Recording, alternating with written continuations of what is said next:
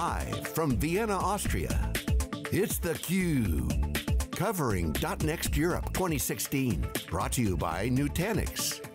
Here's your host, Stu Miniman. Welcome back to SiliconANGLE Media's coverage of theCUBE. Happy to be at the inaugural European conference here for Nutanix's .next show here in Vienna, Austria. And welcome me for the last segment of the interviews that we're doing is Chris Kaddaras, who's the Vice President of EMEA for Nutanix. Chris, you've been with the company about 3 weeks, and you know, big show here in your home turf, so thanks for joining us. Thank you for having me. All right, so Chris, give us a little bit, your background and what brought you over to, Nutanix. Sure, yeah, I've been in, let's call it the infrastructure technology industry for about 24 years. Yeah. Background is I started with a company that no longer exists called Cabletron Systems, so those of you from, from long ago will remember Cabletron. Yeah, I'm a networking guy by background, and Cabletron, Day Networks, all those ones. The Route 128, technology cordon that had a lot of these companies. Yeah, great company. Spent about 7.5 to 8 years there, up in New Hampshire at their corporate headquarters, and then went down to New York City and worked for them for a while. Then I left the company. I went to Smarts, which is if you know the IP it was acquired by EMC. Yep. Yeah, I actually went to EMC before they acquired Smarts. So I went to EMC back in 2002. I was at EMC for about 15.5 years. Spent about half of that in the US, running sales for half of the country for the commercial division. And then was moved over to the UK to be effectively the COO for the EMEA business. Well, that was about 7 years ago, so I've been here for about 7 years. Yeah, Chris, I commiserate with you. I think any of us that have been in the IT industry for long enough, you look back on your resume, and I look on LinkedIn, and the companies are either gone, have been acquired, or they're not the name. You and I both worked at a company that was called EMC, and LinkedIn says I worked for Dell EMC, and I left 6 years ago, so I never worked for Dell EMC. Yes. But, yeah, I actually worked there for 2 days, so that's okay. It was a great company, is a great company, and will be a great company in the future. But I've made a different decision to move on in my career, and they're a great partner of ours as well. So I think this company has incredible potential. I think a lot of people see that. I think we're addressing to the heart of the need of what customers need in their infrastructures today. And when I looked in the industry, I started looking a few years ago, just like most people, because the industry had transitioned, right? Technology was transitioning at such pace. So you look up and you say, where do you go, right? To be influential to customers, to help customers do what they need to do. And it's, do you go to a service provider? Do you go to Amazon? Or what are the companies that are relevant today? And at first I didn't even think of Nutanix, right?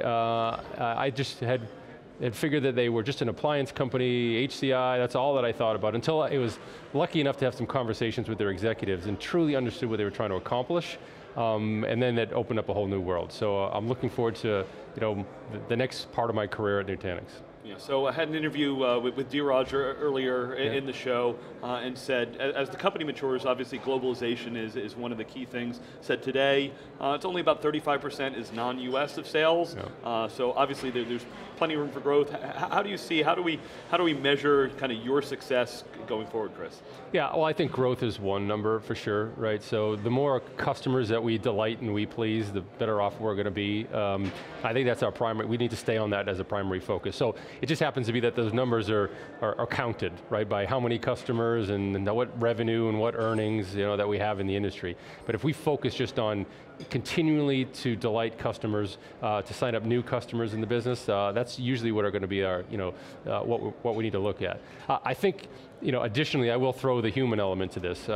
We need to create an organization that we're proud of, an organization that serves our communities. What I've learned in many years, and especially the last 7 that I've been in EMEA, is that people want to work for a company that they're proud of. And they want to be able to affect change in their communities and with their customers. And if we do a good job of keeping that in line, I think we'll see success. Yeah, As you look at your current customer base and the potential customer base and how you go to market, maybe could you break us down a little bit, talking specifically, there's kind of small, medium sized customers, there's enterprise customers, there's service providers, you've got the channel that gets involved in various pieces, you know, how's the go-to-market work in Europe? Sure, so we're 100% channel go-to-market in Europe and worldwide as a company. The interesting thing is we don't have unlimited resources like most companies. Even at EMC, we didn't have unlimited resources, and you can't address the whole market. It's very difficult to do that and be productive. So we're going to go after the segment of the market as a go-to-market strategy that's going to provide us with the most productivity, right? Typically, that's with customers on the higher end of the pyramid. We also will have a strategy and are establishing strategies as to how do we go after the SMB space. But you know, we have to leverage that well. We have to make sure that we measure there's a high touch and there's a low touch model. And we'll put those structures in place to make sure that we can serve our SMB customers with our Express products, and that we'll make sure that we have a higher touch model within the upper end of the pyramid. In regards to service providers, we see that as an emerging market for us. The thing is, a lot of the service providers have built out their control layer already, right? So they've, for the most part, homegrown it, or they use VMware, and they've built that out. So it's very difficult to unseat a control layer because they've spent a lot of time customizing it to their billing applications. So we do see a huge opportunity in those service providers that are starting up new, which there still are plenty of, and those service providers that are standing up new use cases in their business. And that we see as a significant market. So we're verticalizing in those markets that are heavy service provider oriented, and we'll provide some vertical sales teams to make sure that we can bring the best possible options for our customers. Yeah, absolutely. I had the opportunity to speak with two of your EMEA service provider customers.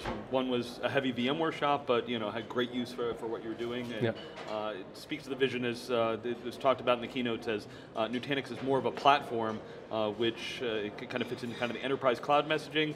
Because I think to your point, most people still think of HCI equals box. Right. And needs to be much beyond a box or just storage for it to be interesting in the market today. Yeah, yeah, we're definitely seeing that, right? We're seeing that customers, and customers need to evolve as they handle the needs of their business users and clients. They have challenges, they're looking for answers, and I think some of the messaging that we've talked about in this conference in the last couple of days around that we see Nutanix as the AWS for the enterprise. And I think that kind of nails it home for a lot of customers. They understand the ease of use and the flexibility of an AWS environment, but they want some control. They want some control on cost, and they want some control in their environment. However they define control. Every customer is going to define it slightly differently depending on what market they're in. So that we think is going to resonate well with customers and hopefully provide some solutions for them. Yeah, the thing I'll poke at that is, I was talking to one of your service providers, if you talk about the utilization of resources in any enterprise, it is way under what you would do the public cloud, and still way under what any service provider would do. So that's why I get excited when I talk to these service providers that are like, oh yeah, I'm getting 70 to 80% utilization because a typical virtualized customer, more in the 15%, and even the really big guys that are good at this, they're not getting anywhere near that kind of 70 to 80% utilization. Yeah, and that's the whole consumption gap issue that the industry has, and we don't have the answer to everything, but I think we have a considerable piece of the answer to that, where customers can look at maximizing the consumption of what they buy. And one of the things that most customers have been asking for, including service providers, is a pay-as-you-grow model, right? And just the architecture that's been built here facilitates that pay-as-you-grow model. So where everybody in the industry who's building traditional architectures has to come up with some fancy commercial schemes as to how to do that, some how you buy and how you meter, the underlying architecture is built that way. So that's something that I think will help customers out. So Chris, what about hiring? And I've talked to a number of the customers here, they're really impressed with the quality of the people here. The concern, of course, is they say when you go in a region and you have 5 people, it's easy to get really high quality people. When you need to scale that to 500 people, it's tough to get the same quality. And talk to Dheeraj a little bit about some of that paradox of growth, but what do you see as kind of the growth plan from a personnel standpoint? So it's going to be significant, right? We're growing, as we speak. I've been on for 3 weeks and we've hired a lot of people, right? So just getting controls controls and monitors around that is going to be real strategic to us to make sure we get the right people culturally and the right people who have the skills that we need to serve our customers appropriately. So that is my #1 objective, right? There's a lot of things that I want to do underneath that talent piece, but if you get the talent piece correct, everything seems to take care of itself, right? If you get the right culture that has the right experience, then you don't have to put a lot of controls in underneath that.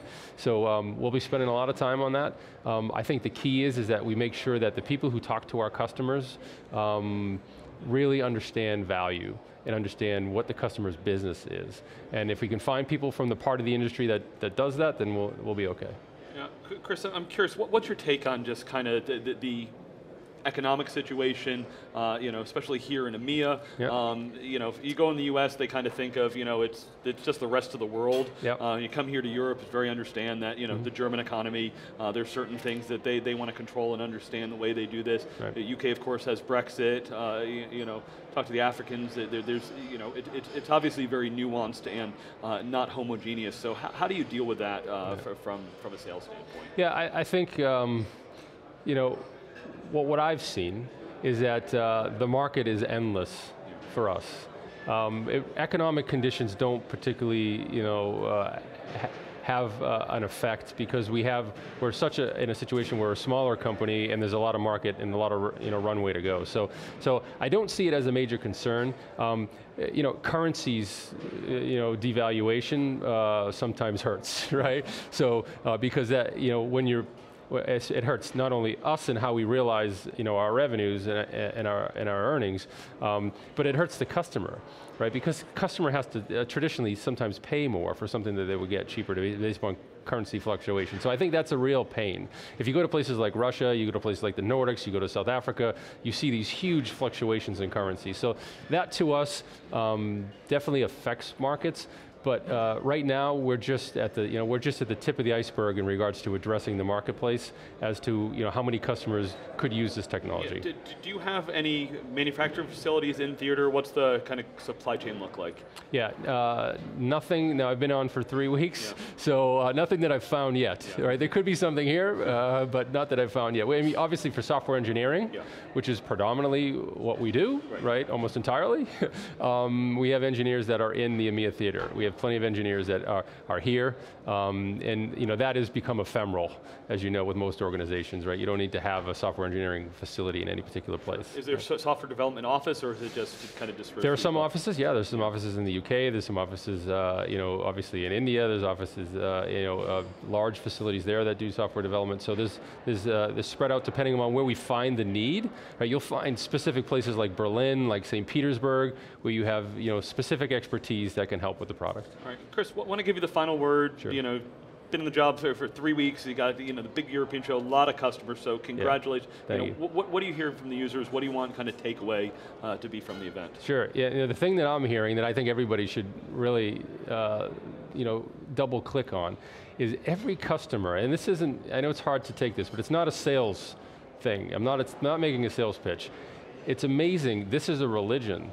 And in order to reach religious type of status, right, with customers and partners, something has to be going on that's really special. So to me, I feel like it's a whole new world of IT. As I mentioned, I've spent 24 years in traditional IT architectures. So I would tell your listeners and your viewers to double click a bit on Nutanix, understand what we're trying to provide, give us a call, and I think you'll see that it's a whole new way to do IT. Chris, really appreciate you coming to speak to our team. Look forward to, in a year from now at the European event. We'll have a lot of metrics and things to discuss, and good luck in the keynote. Thank you. All right, we'll be back with my wrap here from the Nutanix .NEXT Conference 2016. You're watching theCUBE.